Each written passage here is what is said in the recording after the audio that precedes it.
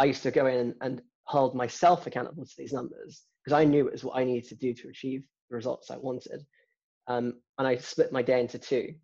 I'd do at least 50 calls in the morning up until lunch. If I haven't done it by lunchtime, I'll have lunch later. Welcome to Sales Pipe Pros Podcast. Here's your host, Mike Petrosyan.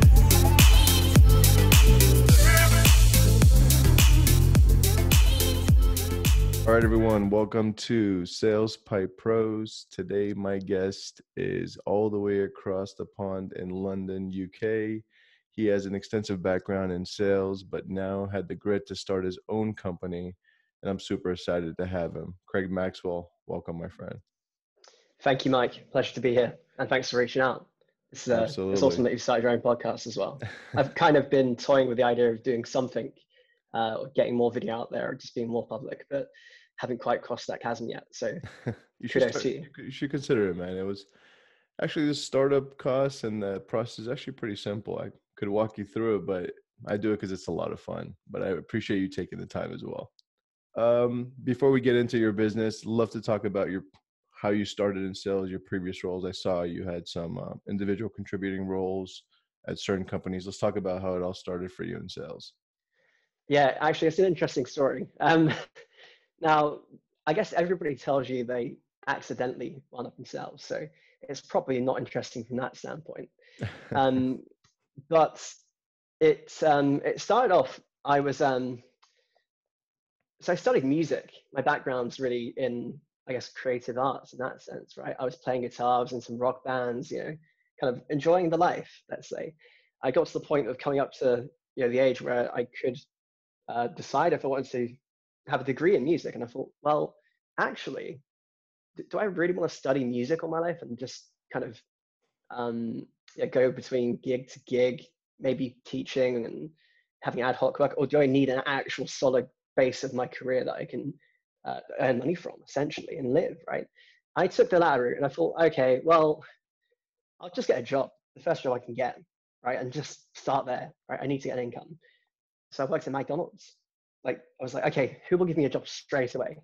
I'll go there. Did that, just hammered through it, just found that there was ways to kind of get through ranks pretty quick. And I was like, okay, well, I see how you kind of play this game. I kind of become a crew trainer, then you become a manager, then you become an assistant manager, a store manager. And I just got to the end and it was like, well, this is really kind of monotonous and boring now. I feel like I'm stuck. How do I go beyond that? It was a bit, I feel like I hit the glass ceiling of McDonald's. And it doesn't sound like much, but at the time I was like, oh, there must be more than this. So I told my flatmates at the time about this frustration, wanting to kind of improve their business in general. There were so many opportunities for them to expand operational efficiencies. I was kind of pointing out these areas to them, but nobody really cared. It was like, wow, well, it's a McDonald's, so we're just going to make more burgers, right? This is what we do. I was like, okay, I get it. It's just a machine. So obviously wanted to break away from that. In telling my flatmates at the time these frustrations, I'm like, dude, you should just do something else, like sales or consulting or something, because I think you can probably put this skill set to that direction. And at the time I had no freaking idea about technology, sales, or anything like that. I mean, I was fascinated by tech my whole life, but I break things apart and try to rebuild them. I was fascinated by Lego, the engineering, robotics kind of stuff when I was a kid, but I never really got into sales for any particular reason. But this is the accidental part. So one of my flatmates at one point, he'll remain unnamed. He decided to tell me about my job not being so good one day, let's say, and we got into a bit of a discussion. It ended up with him smashing my iPhone at the time, which is a 3GS. That was years ago, so it was a great phone. I was like, wow, dude, we'll talk tomorrow. He might have been slightly inebriated. And I gave him a knock on his door the next morning, once he's all calmed down, and said, hey, dude, I know we kind of got into a disagreement. You kind of told me I've got a rubbish job. And obviously that's not cool, but you did break my phone and you should probably replace that. His response was that he could not actually afford to, because he was living off his parents kind of paying his rent, and actually he's looking for jobs right now. But one thing that he did offer was the business card of the job that he didn't take. And that was Oh, the CEO of the company that I then called and asked for a job at, which was the first tech company that I'd worked for, where I started as an SDR on a very, very low salary. And I'd say if you had to like consider that as what it would be based on the market, probably less than 50% of what our market rate would be, easily. Well, I'll tell you the figure actually, wow. £15,000 was my annual Wow. salary. 15, not 50. So that was a hell of a start. And that was cold calling from a Salesforce database with practically no process. Is that So throwing the deep end. £15,000 with commission at least? No, there was commission on top, yeah, but it was only on closed Okay. business. Oh, And that was at a rate of, I think at the time, to start off with, I think the rate was 4%. Then I managed to wangle it up to 6%. But still, as an SDR, getting paid in closed business in a SaaS company on that level of salary, I was working from 9 a.m. till 9 p.m. in the office, 12 hours a day, because I need to learn quick. I need to figure this out. I need Yeah. to make a way to Make that your work for money. the hours. Yeah, exactly right. £15,000 was going to survive on that. But in doing that, I learned so much. I actually would not have done it any other way. When you first started, did you have a playbook? I mean, this was your first sales job. What was your process to start actually closing deals and getting some money in the bank? It was more, here's a CRM, please figure it out. We have customers installing our app. Can you please go ahead and call them? It's kind of like semi-inbound, but you're going outbound to them. Right. So just we're figuring everything out as we go. At first, I remember picking up the phone the first day. I was scared to make a call. I was like, oh my god, this is like stage fright. And I remember actually, like a couple of the team were like, they had to sit with me for about half an hour, like just giving me the courage to pick up the phone. But once I got over that initial fear, it was just, I was just going ferociously trying to figure things out, and there was no playbook or process to follow, which is why it took so long, right? And it's why I'm so passionate about doing that for other businesses now. Yeah. The capacity that I work at, either as a manager or a consultant. How many calls? Do you remember how many calls it took to actually help you make your first sale? I can remember that, and it was at least 50 to 75 calls per day. Out of that, I'd get an average conversion of about 3 to 4 discovery calls booked, and out of that, I'd get about 50% rate to actual demo. And then obviously you can work out from the back of that, typical close rates are about 60%-ish. So Wow. to get a deal in the pipeline, it'd be 75 calls really, and going through that process with them as a kind of funnel. Once I figured that out, it was just systematic. And I built my own Salesforce reports and dashboards to report on myself. I used to go in and hold myself accountable to these numbers because I knew it was what I needed to do to achieve the results I wanted. And I split my day into two. I'd do at least 50 calls in the morning up until lunch. If I haven't done it by lunchtime, I'll have lunch later. Then next half of the day, I'd repeat. And it worked like a charm. I couldn't believe how easy it felt after you figured that out. Because all of a sudden, you know your leading indicators and lagging indicators. And once you figured that out, Right. It's never a concern that you're not going to hit your number. Did you start enjoying it at that point once you figured out the playbook? It was fun for you, right? Totally. It was like a complete game changer. It took a while. It did take a long time to figure out. And it took a lot of grit, right? Especially if you're getting paid a low base. I mean, it got increased gradually throughout that process, throughout the years, of course. Don't worry about that too much. It's not so bad now. But it was, that was a complete game changer. And the options after that were to either hire a team under it and train them up on it, or go somewhere else. And eventually I chose to move to pastures new, but then take away those learnings and implement them in more of a kind of sales operations / business development manager role to take on a new business team. So during your whole sales career process, did you have a specific methodology that you started following at some point in time? Any sort of specific training, like a medic or a challenger sale, anything along those lines? Actually, no, not in the latter end of the funnel. Because my background is so heavily focused on top of the funnel stuff, I looked at obviously everything like BANT, CHAMP, all of the initial qualification funnel and those methodologies. But to be honest with you, towards the end of the funnel, in closing, I just followed the best sales rep in that business that I was working at initially and copied what he was doing, took his advice and his coaching on board. And he taught me so much, actually. I would, pin a lot of my success in actually closing onto solely him. And that was all about value selling, really. If I can summarize it now, I couldn't at the time tell you what it was.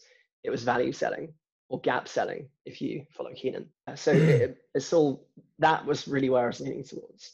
Understanding, qualifying. Again, it kind of leads into what I mentioned before about heavily leaning on the importance of qualification and the top of the funnel work and how much impact that can have in getting you through to the end of the sale. No matter what methodology you're following throughout final pipeline stages through to close, if you don't understand early on what the pain is and how to quantify it, to really quantify it in their mind, and then adjust it to the actual reality of the opportunity cost of inaction, of the status quo. If you can't highlight that, then no one's ever going to make a decision, because buying software is a gamble. It's not a choice. You are taking a gamble. Yeah. And not doing anything is always easier and cheaper in their mind. I'm actually glad you brought that up. How do you deal with a customer or prospect, I guess I should say, that is asking for a cheaper cost based on what they've seen in the market or based on a competitor they've seen? How do you respond to someone like that? I would hammer back down on the value that I'd identified or helped them identify within the business again. If that wasn't there and available, then I would have already told them about those competitors up front. Because the first thing I do when I open up the call is set the scene. Like, hey, here's how this is going to go down. I'm going to first ask you a few questions about your current state. And I have to say it frankly, I don't have to say current state, right? But however I frame it, that's what I'm doing. But the reason why I'm going to do that is because actually there's a few reasons. I obviously don't want to waste your time. I'm not going to waste any of my time. And I'm not going to try and show you something that isn't really going to help you or add any value to your business. Right. If I find that out early on, I will actually point you to our nearest competitor. If I feel I can help you better, they might be cheaper, they might be just better suited to your needs. And at the end of the day, it'll save us both time and it'll actually help you. Does that sound fair to you? That's the next step. Like if somebody says no to you offering your actual competitors to them at the beginning of a call, I'd be super, super surprised by that. But it usually gets people talking on a very open level about actually what is going on. Because you know what? At that point, you're a consultant. And if you really understand the challenges that business has, and you've done them yourself, you've been in that pain, you can genuinely help people, actually. Right. And as long as you get that across early on, I think you would typically be the vendor of choice. And if you weren't, it'd be because you turned them away. So the objection of price in that frame typically doesn't occur. It would happen earlier on if the value wasn't there, but you'd be almost going for the no, essentially. You have a business now of your own. Tell us a little bit about how you started it, why you started it, and a little bit about the value prop. Love to hear all about it. Yeah, so I started SalesHud. It was actually called SalesPath initially, but I wanted the .com domain, so I kind of switched it up. I started that back in January 2019, and the real reasons why I wanted to do this is because, I mean, there are so many sales enablement products in the market, and I was using some, I was actually selling some, and I just, like, there were so many things that I wanted to kind of change about it to make it better suited to my needs. To the point actually where I started to teach myself to code to a very basic level, just looking at different JavaScript, looking at like Hello World, Chrome extensions, and kind of seeing what you can do to make cool stuff happen. like to the point where I would recommend features to our current product team that I work for. Sometimes they would get implemented. There'll be custom requirements for a customer, which maybe it would like suit not just a customer, but actually a complete segment that we could open up in a market. And sometimes that would happen. Sometimes they obviously get blown under the water. But when they did happen, I realized that actually, okay, talking back on the margins and all those things that you were mentioning before, I've now improved the product, which increases the market share. But actually, all I do is increase the potential conversion rate of the commission that I can earn from selling said products. So actually, why don't I instead learn to build a product? And that's what really got me started. Because if I can move the needle 10% in somebody else's business, that's 100% if it's mine. And it's also something I found a huge intellectual challenge, and I just enjoyed it a lot. So it kind of started as a bit of a hobby, and I guess it kind of still is, because I do enjoy it. So tell me about the actual value prop. Who's your ideal customer? What are some of your sales strategies to actually obtain those customers? And a little bit about the actual process to get them onboarded. Yeah, sure. So SalesHud is a LinkedIn integration for Salesforce, and it's a Chrome extension. So it's really simple. You download a Chrome extension, connect it to Salesforce in about 20 seconds, and it's instantly showing you what's already in your CRM as you're viewing Mike Petrosyan's LinkedIn profile. Oh, here we go. Here's a leading contact for the account. I can edit, update, add a new record if you didn't exist, and it obviously saves mainly SDRs, but also account execs a ton of time if they're also doing 360 or prospecting, doing research, not crossing over other people's contacts accidentally, being able to see things like the last activity history or the last activity right there in LinkedIn from Salesforce is a huge win. Prevents a lot of crossfire, you know. So it's just about giving visibility. In terms of onboarding, it's just a Chrome extension. In terms of customer acquisition, I do nothing in terms of outbound for SalesHud right now. Really? So SEO, a few different landing pages targeting different keywords, a few different review websites, Capterra, G2 Crowd, etc. Really just a lot of that I've focused on to really make this, I guess, a hands-off, zero-touch sell to start with, which is ironic, right, given my background in kind of prospecting and stuff. But again, I guess, I mean, in my early days when I started off as an SDR, I was calling these inbound leads anyway. A lot of them had just gone cold. So you knew they were a fit because they were a fit once. So chances are the company wouldn't have changed, but actually maybe that particular user did.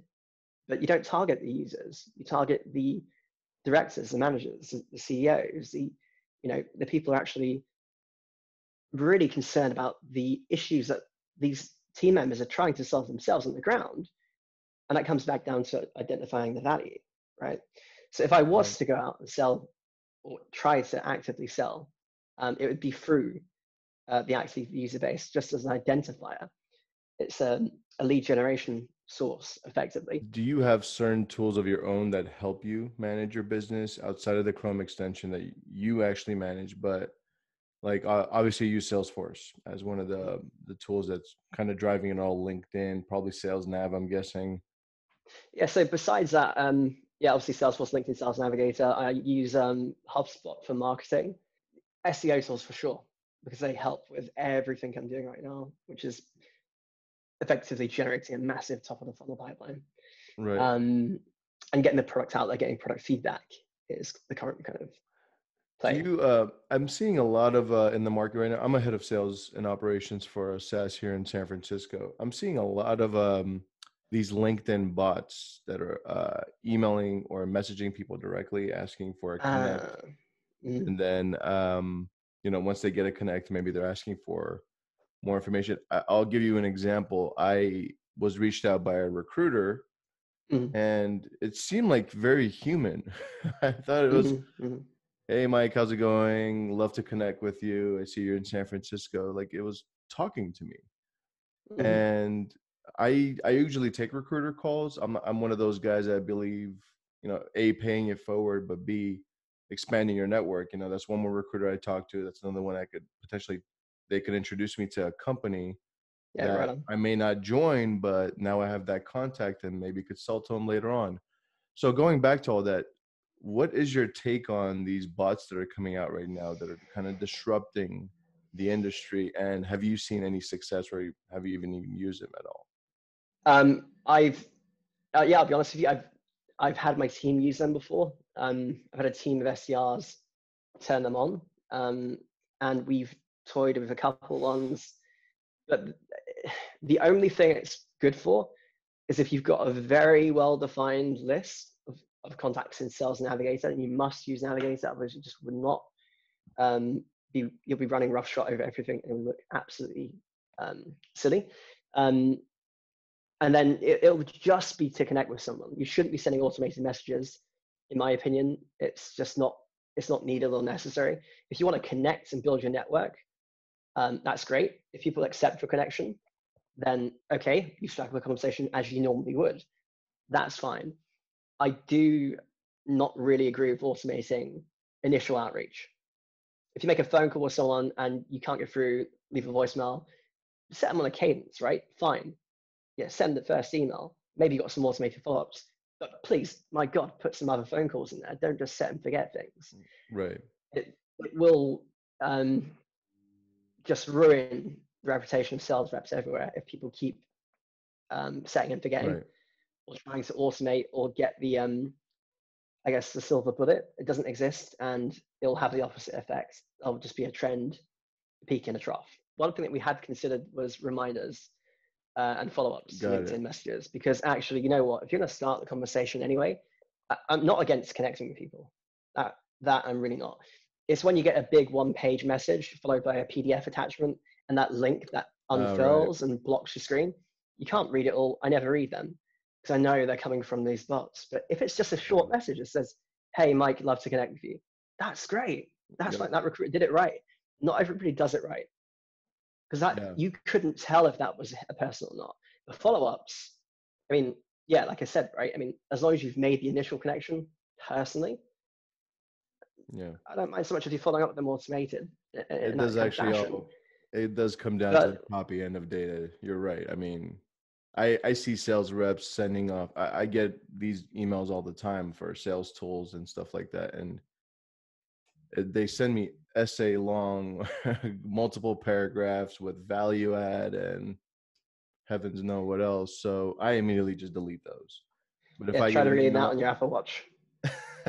right? Yeah, Exactly. But if I get a quick message, hey Mike, we have this quick tool. Love to see if you're a fit. Can we get on a call? It shouldn't take longer than 5 to 10 minutes. I'd actually consider that. I'd quickly look at the domain and see if it would bring value to my business, of course. But I appreciate that message a lot more than, hey Mike, we're this, we were funded by this. These are our metrics. These are our case studies. We think you're going to be the right person, and yeah. clearly Mhm. I'm not the right one, because that's probably like one of those email blitzes or outreach campaign or yes swear campaign or something. Totally. You know, it's a great guy for copy, Jeff Molander. If Jeff you don't follow Mulliner, him already on, yeah, if you don't follow him already on LinkedIn, give him a follow. His content is on point. business wise, seems like things are going well. What is the next step for you? What does your 3-5 year plan look like? Yeah, so the plan, first step is really to cross the chasm of profitability. So once you're there, obviously you have a development function which can just build you whatever your brain can imagine. So that's the ultimate goal. In the meantime, I'm doing some consulting work. I'm working with different startups. So that's obviously helping to fund this and get me there. Also, the great thing is that some of these businesses use Salesforce anyway. I'm implementing Salesforce at some points in time. So it can kind of have a mutual crossover into them, Right. eventually even using the product sometimes. Um, in terms of the goals from beyond that, I'm looking to find a technical co-founder right now who can help just accelerate the product side of things. I'm obviously more sales focused, so sales and marketing focused than products. I like the product side of it, but I can't split my brain two ways efficiently. Like, you can be creative and logical, but you either lean one way or the other, right? It's just, I'm more, definitely leaning more towards the sales and operational kind of side of the business. So look to find somebody to take that over. And then, yeah, I don't really have an end game. Everyone says you should look to either get acquired or make a certain X million figure. But you know what? I'm just enjoying the ride, and I want to see where it takes me. So with that said, let's go to the last question. What advice would you give to someone that started off as an individual contributor, then ended up starting their own business? What advice would you give to someone that wants to branch off into entrepreneurship and take that risk? Do it yesterday. Amen. Because you'll think about it for years. You will, naturally. And you'll consider the risks. And yeah, they're real. That's fine. But they're never going to go away or become less risky. The risk of doing nothing, again, funnily enough, just like in a sales process, applies in this very instance. Absolutely. Just do it. You have nothing to lose.